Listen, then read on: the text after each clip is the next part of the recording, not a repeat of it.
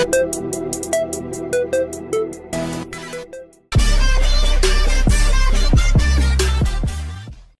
culture is rife. It's plagued damn near every city and every town, and to be honest, it's part of being a youth. Now the culture is glorified in songs and billboards and posters and music and movies. The presence and the law of being or belonging to a gang will cause people to do the most violent acts in public.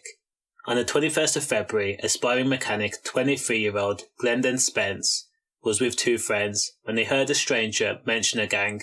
In response, Glendon looked up and saw two hooded teenagers approach him, holding out knives. Now the crazy thing was, Glendon and those boys didn't know each other. They didn't have any previous interaction with each other either. There was no beef. Now instinct kicked in and Glendon and friends ran to the Marcus Lipton Youth Centre. Now they burst through the doors, knocking things over as they sought to run away from the two teenagers wielding knives. Now imagine the adrenaline that kicks in when you're faced with losing your life, a flight or fight determination. Now 17-year-old Rishon Florence and 18-year-old Chibuzu Yukanu were the two hooded figures, and they were out for blood for no reason.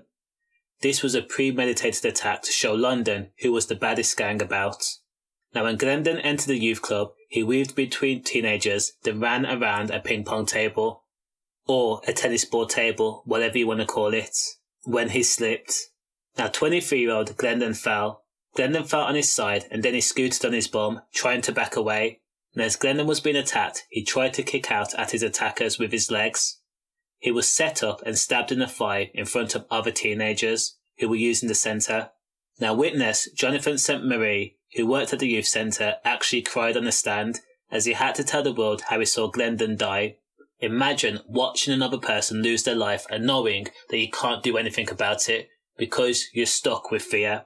He said he saw two teenagers armed with an 18-inch knife. They had one each and they launched for Glendon. Now Jonathan said Rishon stepped forward towards Glendon and began stabbing him in a downward motion as Glendon was on the floor. And then Chibuzu Yukanu entered the frame and began to use his knife.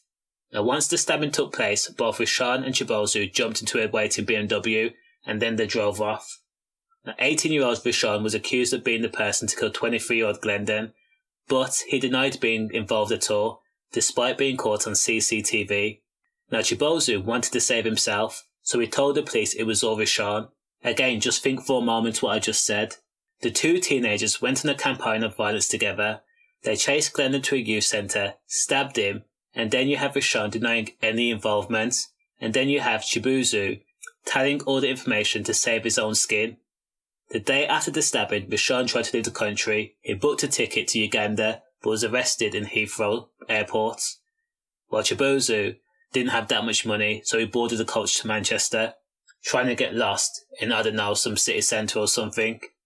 So what the judge did was hand Rishon 18 years for the murder, and he also handed Chibuzu 14 years in a youth offenders institute.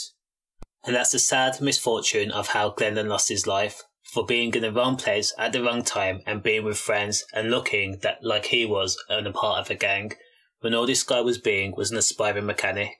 It's a shame. Stay safe.